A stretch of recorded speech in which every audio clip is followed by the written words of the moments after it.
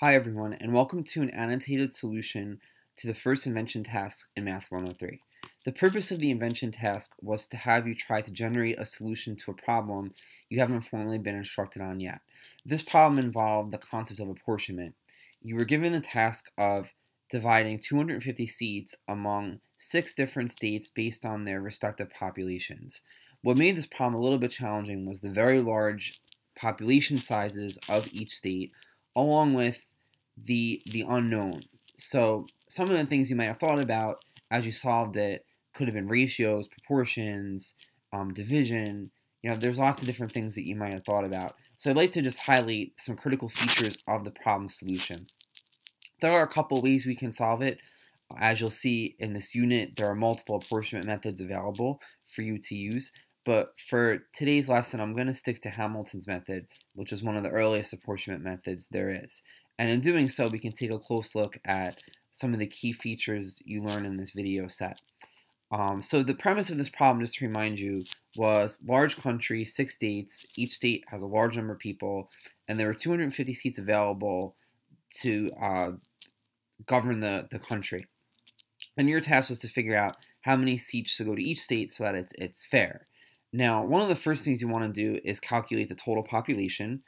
How many people are there in this new country, regardless of their state. So if we quickly add up all these numbers, the total number of people is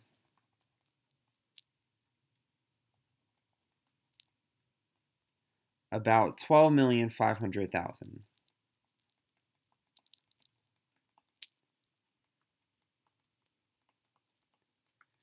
And that's one of the most critical things you want to do right away in an apportionment problem is how many people are we dealing with total.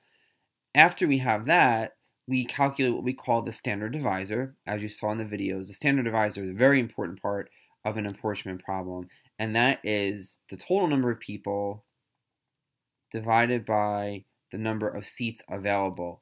And this standard divisor gives us a sort of ratio, an ideal. How many seats would represent, how many people would represent each seat, or how many items are represented by one seat, whether it's legislative seat on a bus, or what have you. So in this case, we have 12,500,000 people and 250 seats available. So if we divide those numbers out, we can figure out how many people are represented by one legislative seat. So real quick, we just make ourselves a ratio here and divide these values out. And you can just, at this point, grab a calculator or go to your favorite search engine to determine the standard divisor, which is 50,000. And the meaning of this number in context is that one seat represents 50,000 people. That's a very critical attribute of an apportionment problem. One seat represents 50,000 people.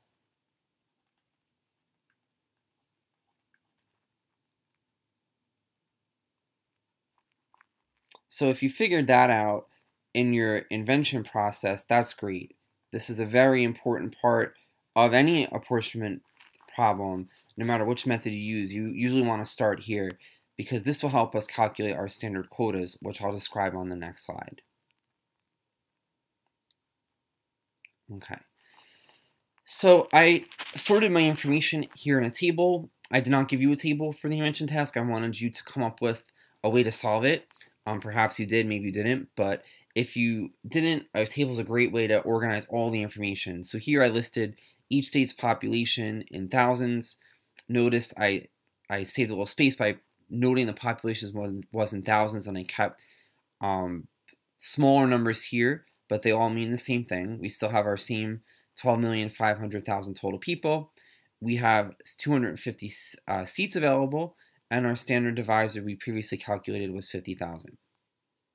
Standard quota is the next critical feature of an apportionment problem.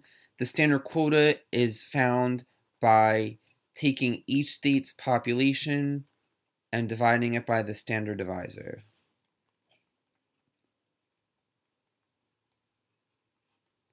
And the tricky thing about standard quotas are that very often they have decimals in them. And I went ahead and calculated all these for you already. If you divide the population of state A by the standard divisor of 50,000, you end up with a standard quota of 32.92. And again, that's how many seats they should get ideally. Now, I can't award a state 0.92 of a seat. That's just not possible. So that's why we call it the apportionment problem. We're stuck with this awkward thing with the decimals. Same thing on state B. I divided state B's population by the standard divisor, and I got 138.72. And you can see that the process was repeated all throughout that row. And the nice thing about standard quotas are if you add them all up, they will add up to a total number of seats, 250. But we have a problem.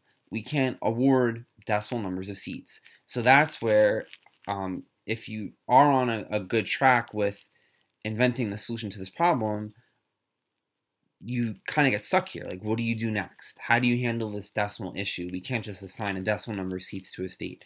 So one approach to doing this, and there are a bunch, but one common approach is to round every number down to what we call a lower quota. Okay, so we can call this row lower quota or round down. And this, takes away some seats. We actually end up losing 4 seats in the process. We go from 250 to 246. And that's by all those fractional parts that we rounded down. They total up to about 4 seats that are lost. How do we handle those 4 lost seats? We simply look at the fractional parts, or the decimals, that we took away from every state. So if I just focus on the decimals, I'm going to list them here so we have a clean comparison.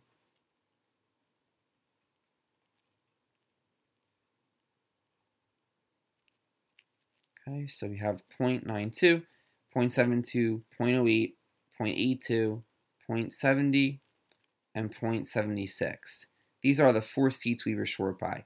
Hamilton's method says, let's reward those states with very high decimal values with an extra seat. So if we look at our values, state A has the highest decimal or fractional part, so state A will get an additional seat. The second highest would be state D at 0.82, so that state under Hamilton's method would get an additional seat. State F would get an additional seat because of the 0.76. And last but not least, state B with 0.72 as a decimal will also get an additional seat. So our final Hamilton apportionment, we're going to give state A 33 seats, its original 32 plus 1 extra. We're going to give state B 139 seats, its original 138 plus 1.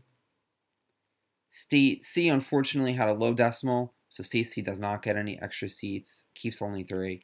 State D will get 42 seats with the 1 extra. State E doesn't get any extra seats, so state E will stay at 13. And state F will get an extra seat and will go up to 20. And these numbers, if we add them all up, do make our initial total of 250. So we've solved the problem. Okay, so this is one of a couple ways. As you'll see as we move through this unit, you'll learn a couple more. But Hamilton's method is one such way to give every state a fair number of seats, yet solve this issue of the decimal and the apportionment problem. So I hope you were able to think back to your own solution and now kind of wrap your head around it all together and understand the importance of the standard divisor, standard quota, and doing something logical with the fractional parts. Thank you for watching.